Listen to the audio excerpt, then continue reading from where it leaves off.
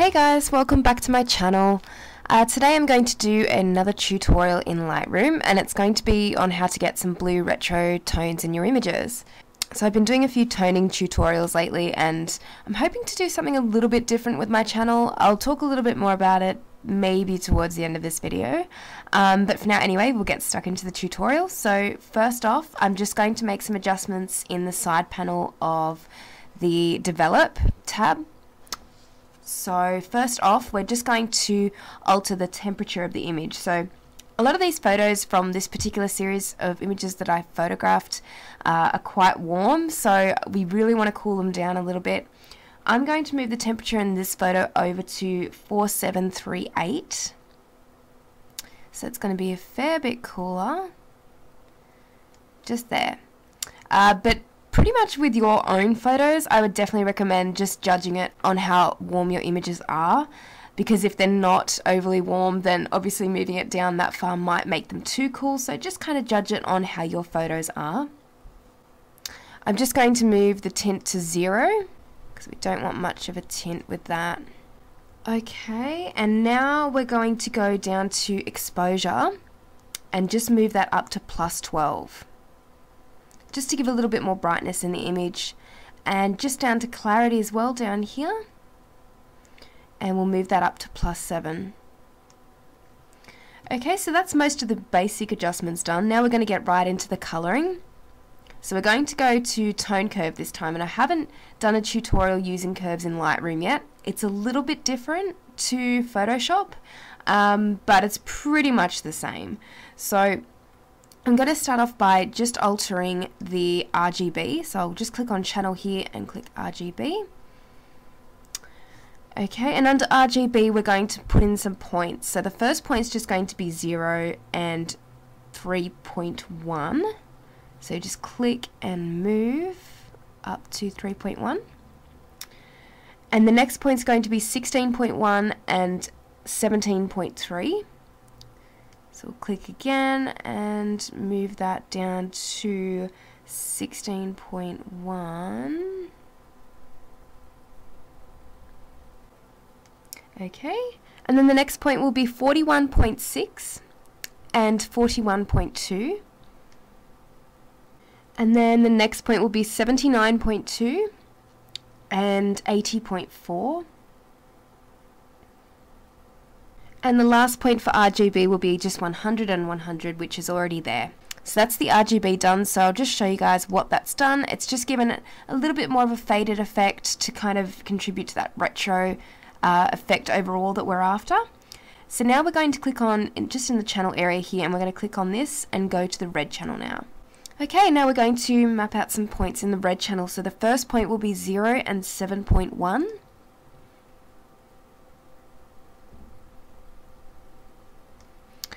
The next point will be 21.2 and 19.6. And then the next point will be 67.1 and 67.8. And the last point will be 194.9. There we go. So we'll just click on here again, and we'll go into the green channel this time. And the first point will just be 0 and 0, which is what we'll leave it as just there. The next point will be 29.4 and 27.8. Then the next point will be 67.8 and 68.6.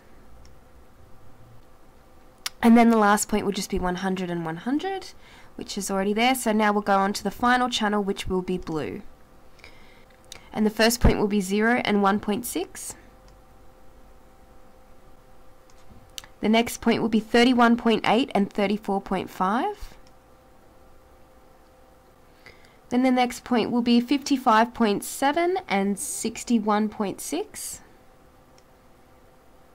Then the next one will be 82.4 and 85.1. And the last point will be 99.6 and 95.7. Okay, so that's curves done. So I'll just click that on and off, and you guys can see what that has done. That's just given the image a little bit more of a blue effect, definitely what we wanted for the retro effect overall as well. So we'll just go down to HSL now, which is hue, saturation and luminance. And I'll go to the hue first, and we'll just put in some more points. So this one we're going to move to -4 in the red, just to give it a bit more of a pinky effect in the red tones of the image. Orange will be moved to +7, and that will change the oranges to more of a yellowish tint. Yellow will move, or we'll just leave that at 0 for now. Green we're going to move to -31. Aqua we're going to move to +2. Blue we're going to move to +20. Purple we're going to leave at 0, and magenta we're going to move to -31. Now we're going to move over to saturation, and we're going to leave the first 3, red, orange and yellow, at 0. We're going to go to green first and move that to -51. So really desaturate some of those green tones. Aqua we're going to move to +9. Blue we're going to move to +9. Purple will be -13. So we'll take away some of that oversaturation in the flowers there. And magenta will be -9. Okay, and now on to luminance. Red will be left at 0. Orange will be +2. Yellow will be 0. Green will be +13. Aqua and blue will be left at 0. And purple will be at +20, so that'll really brighten the flowers up a bit. And magenta will be left at 0. So now we'll go down to split toning just underneath. And we're going to click on this colour here. And we're going to move the marker over to 52 degrees. And we're going to move the saturation to 10%. So it's kind of like a warm yellowish tinge. That will help with the retro effect as well. And we're going to click on the shadows one now. And we're going to move the marker over to 239 degrees. Which will be more of a bluish colour. And we're going to set the saturation to 29%.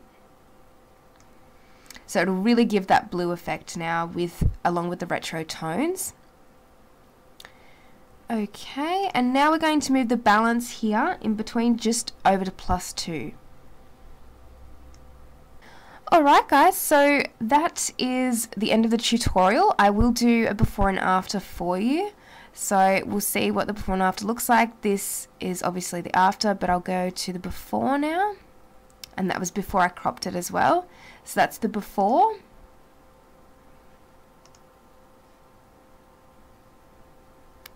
And it's lagging a little bit at the moment, but that is the after.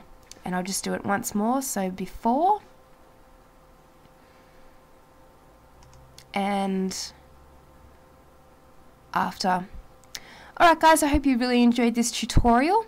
As I was saying at the beginning of the tutorial, I am hoping to get some more interesting videos on my YouTube channel, so I'm really wanting to not just stick to tutorials, which I have been doing a lot of lately, and just kind of behind the scenes. You know, I really want to introduce more possibly interactive content to my channel, but just more interesting content, because I think you guys would like to see maybe some things that are different every now and then, not just the same sort of thing.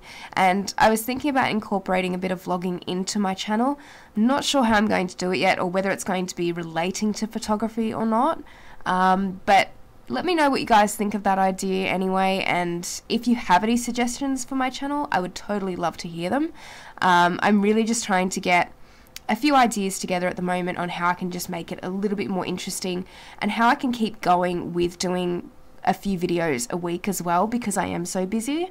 So some of the vlogging videos that I was thinking of doing would be fairly easy to do for me, so I could probably do at least one video a week there if I was to do something like that. But Let me know what you think anyway. I hope you really enjoyed the tutorial, and I will see you next time. Bye!